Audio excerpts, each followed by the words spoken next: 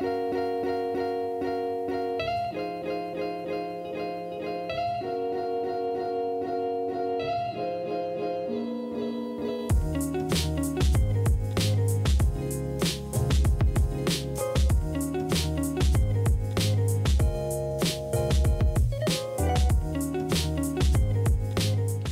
everyone, welcome back to my channel, and welcome if you're new to my channel.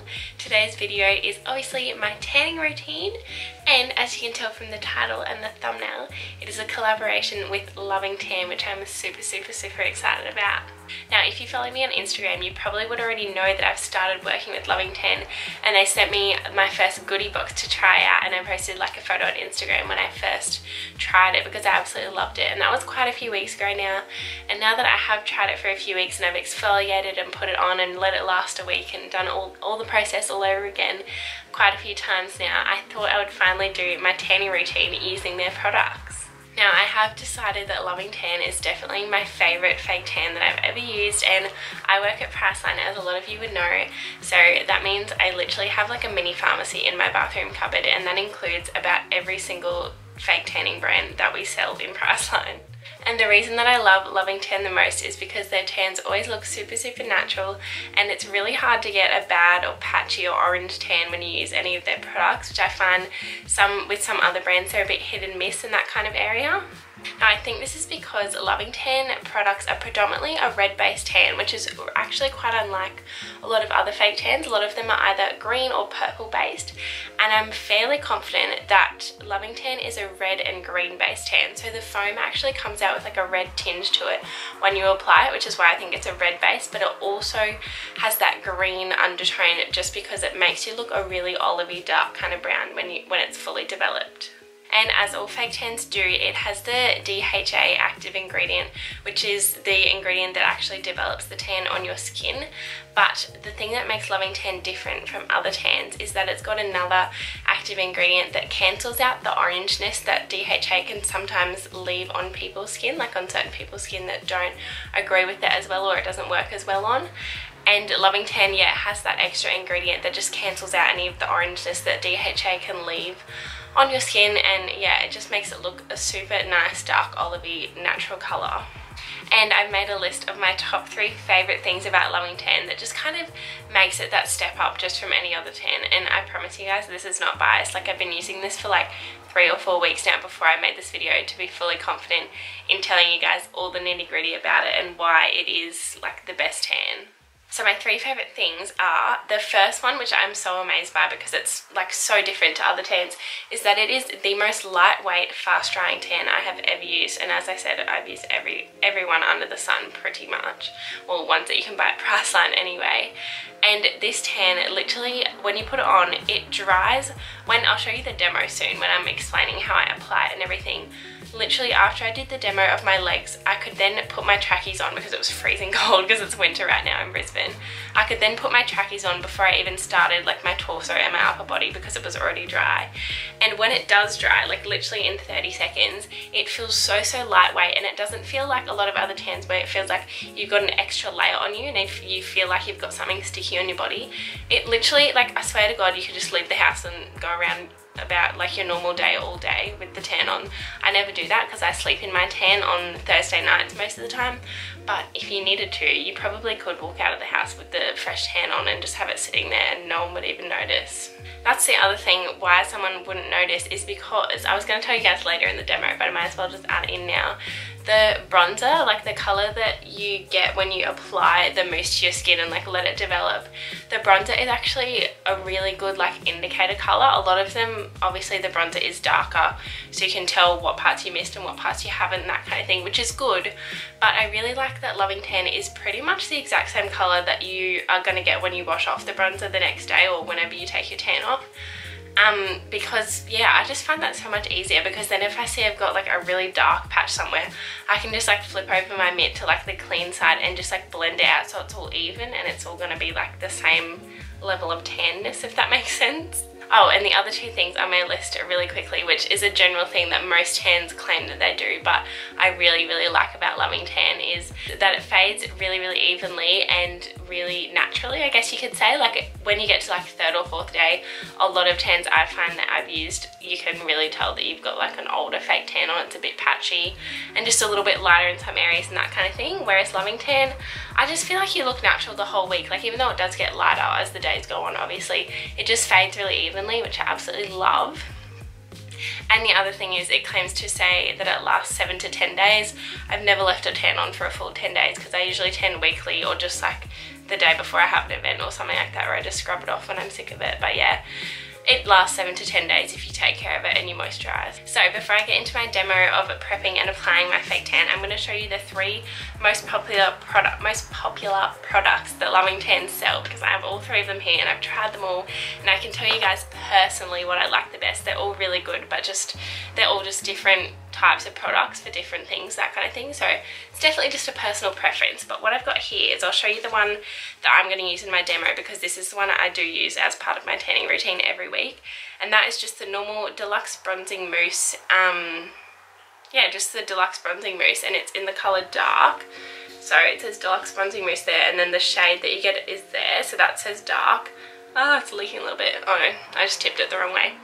But yeah, they do medium dark and ultra dark, I believe, and I just got dark just because I wasn't sure about their color range. I just wanted to go somewhere in the middle just to make sure. But I would actually be really keen to try the ultra dark now that I'm comfortable with this tan, because I love it so, so much. And then we also have the Loving Tan 2-hour express version of the deluxe bronzing mousse, and that one's just got the black label so you can tell the difference. There's those two. Sorry, the lighting's kind of bad. The 2-hour express just has the black label, and I got that in dark as well. And I have tried this. This is actually the first one I tried when I tried Loving Tan, only because I'd never used an express tan before, and I was really excited to see what would happen. But the only reason I do just stick to my like normal deluxe bronzing mousse is because I like to sleep in it. As I said, I tan on Thursday nights. Just before I hop into bed, put on some loose clothes and then wash it off the next morning before I go to school. It just works better for me that way, because I hate sitting around and like knowing that I have to that I can't go anywhere and that I have to have another shower in 2 hours.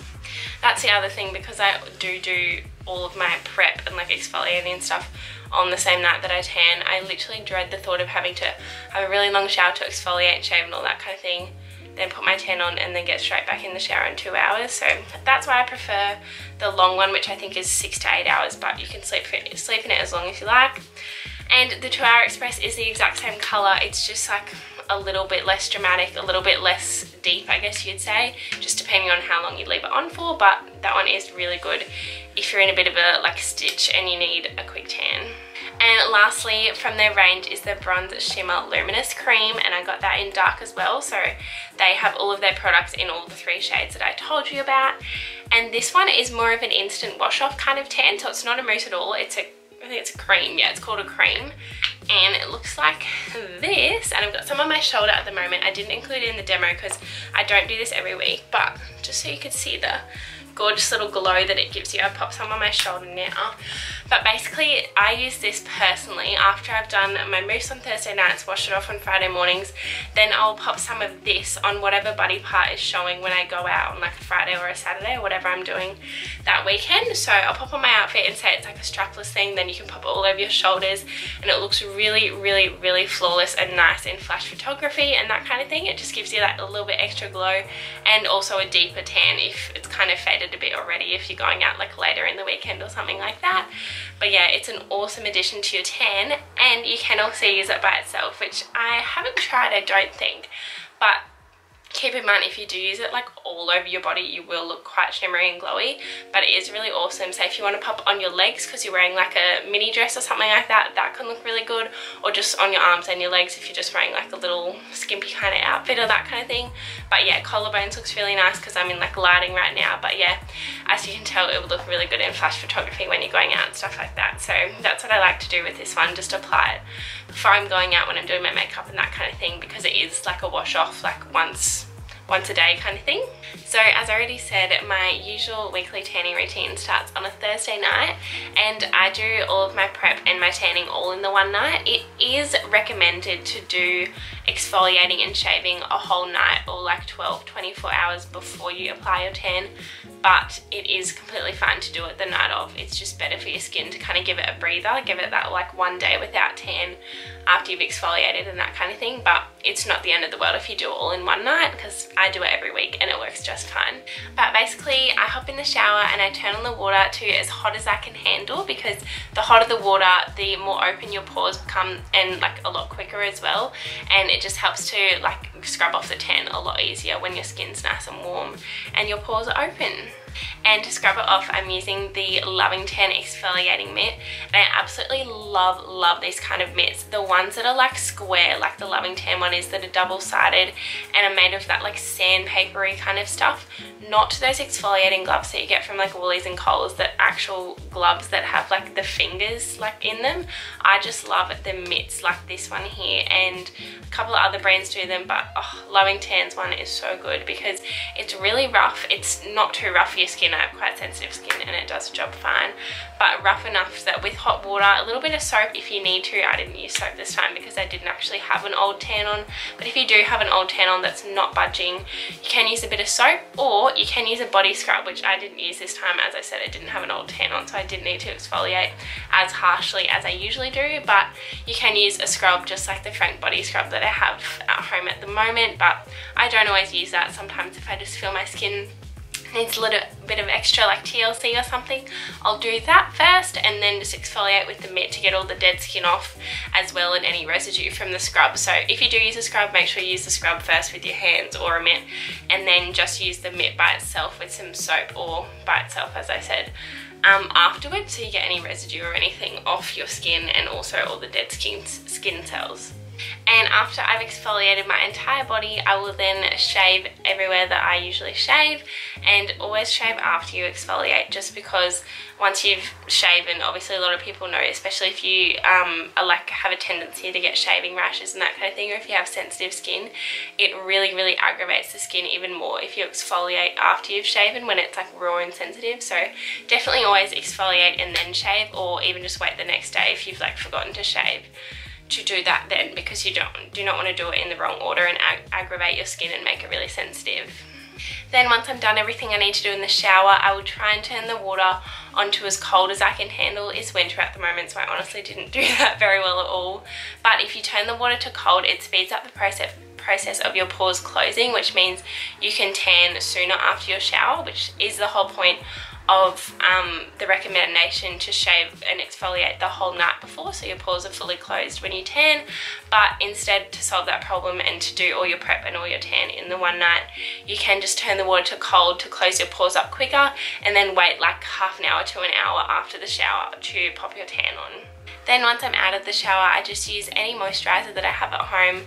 Really doesn't matter. I've just got the Vaseline like intensive care one, and do not moisturize your entire body. This is only to focus on any areas that tend to have tan cling to them, or you notice when you put tan on, it goes a lot darker in those kind of areas. So most commonly what it's recommended to do is moisturize your not your toes, I was gonna say your fingers and hands and wrists and all those kind of areas, elbows, knees and ankles. You can moisturize your toes if you want to, but I don't really think that many people look at your toes when you're fake tanned, but definitely around your ankle area, and you can just like spread that all over your foot if you need to, if you find that area is a bit dodgy with tan. Knees, elbows, especially wrists and hands is most important, and also lightly moisturize your face if you're going to put tan on your face. It's completely up to you.